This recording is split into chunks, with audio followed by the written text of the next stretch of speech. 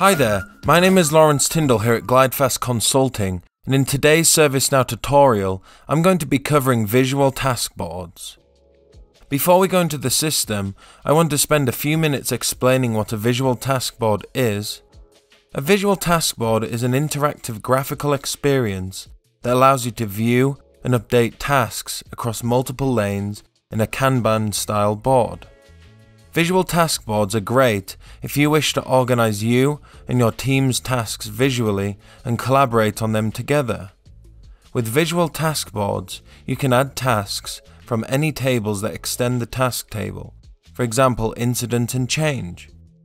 This type of task board is called a data-driven board.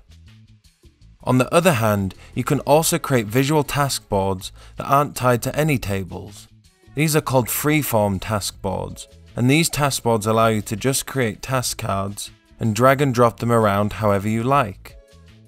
In today's tutorial, I'm going to show you how to create a data-driven task board for managing incidents. The first thing you'll want to do is open up ServiceNow and in the Application Navigator, type in Visual Task Boards. Underneath the self-service application, click on the Visual Task Boards module. You'll now be navigated to this Visual Task Boards page. Now click on the Create New Visual Task Board hyperlink. Now from this module, I'm going to select the Data Driven Board option. And now from this screen, I'm going to select the incident as the task table, and in the vertical lane field, this field allows you to select what field on the incident table will be used to represent lanes on the board.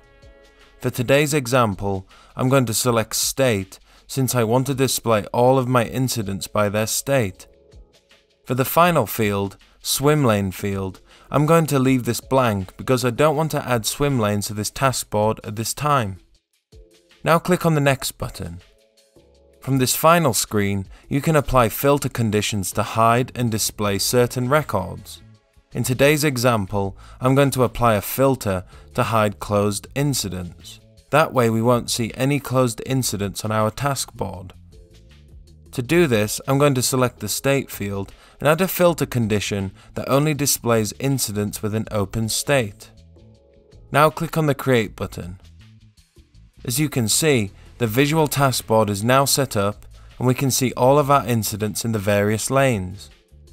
Now we can easily see all of our incidents, understand what state they are in, who they are assigned to, and how long they've been open for.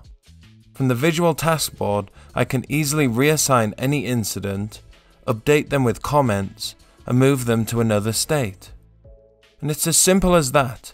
Creating a visual task board in ServiceNow is a simple task, and can provide you and your team with a lot of value. And that is all for today's ServiceNow tutorial on visual task boards. If you liked this video and would like to see more videos like this, feel free to subscribe to our channel today.